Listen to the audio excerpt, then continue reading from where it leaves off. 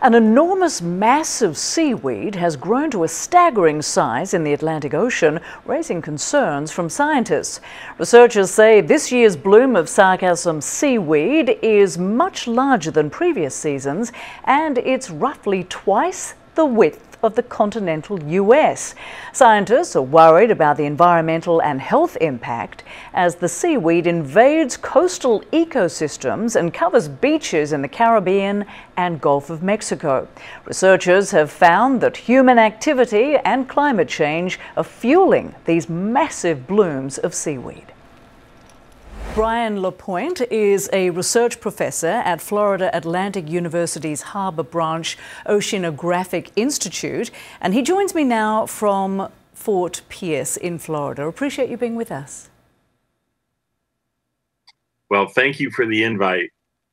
So, a massive blob of seaweed spanning 5,000 miles is heading straight for the Florida Gulf Coast, so vast, in fact, that it can be seen from space.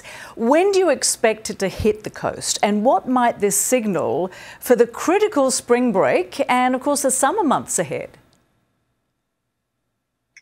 Well, the so-called blob of seaweed is this seaweed floating sargassum in the tropical Atlantic Ocean. And that is what we call the Great Atlantic Sargassum Belt.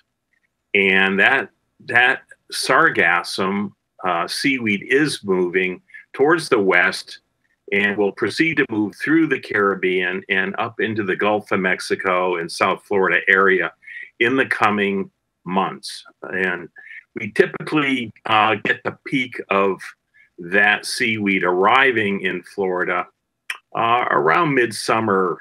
July is usually when it peaks. Yeah, I think I've been there when it's arrived. So why are we seeing such a massive blob of seaweed at this time? What's causing it? And how big a threat does it pose to residents and to sea life? Well, this is an unusual year in that this sargassum bloom in the Great Atlantic Sargassum Belt started early. It doubled in size between December and January. In 1 month, it doubled in size and was larger in January than it has ever been since this new region of sargassum growth began in 2011. So this is an entirely new oceanographic phenomenon. Previously, the Sargasso was in the Sargasso Sea to the north. That is the central gyre of the North Atlantic Ocean, and would circulate in the currents around that, as well as through the Caribbean and the Gulf of Mexico. So this is a whole new thing.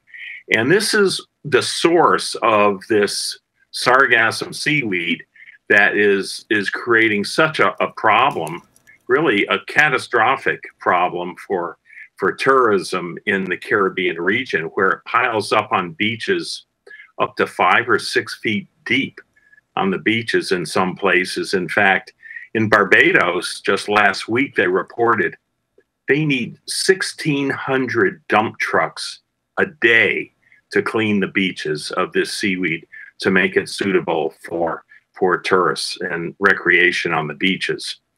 And, you know, where it comes ashore in the mangroves, it comes in such large quantities that it basically sucks the oxygen out of the water and creates what we refer to as dead zones.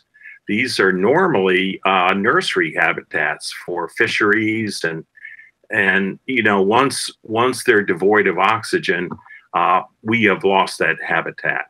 Right. They are also harmful to seagrasses and coral reefs, and obviously to human health as well, because when they rot, they release toxic hydrogen sulfide gas.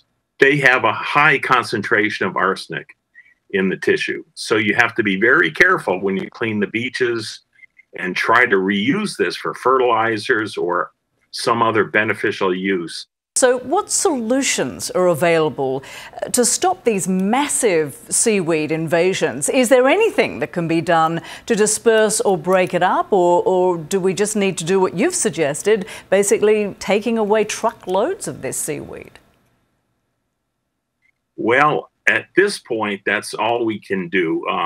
Efforts are being made in the Caribbean to construct booms, to hold it off the beach, and to get harvesting boats to run along those booms and harvest it into barges where then it could be taken either to land to a suitable disposal site and dried and perhaps used for some purpose, or a new project is looking at actually harvesting it at sea and sinking it to the bottom of the ocean.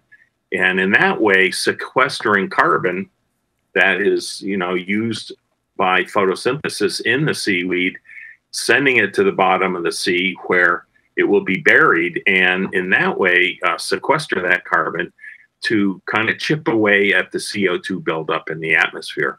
Brian Lapointe, thank you so much for joining us. Appreciate it. You're welcome. Thank you.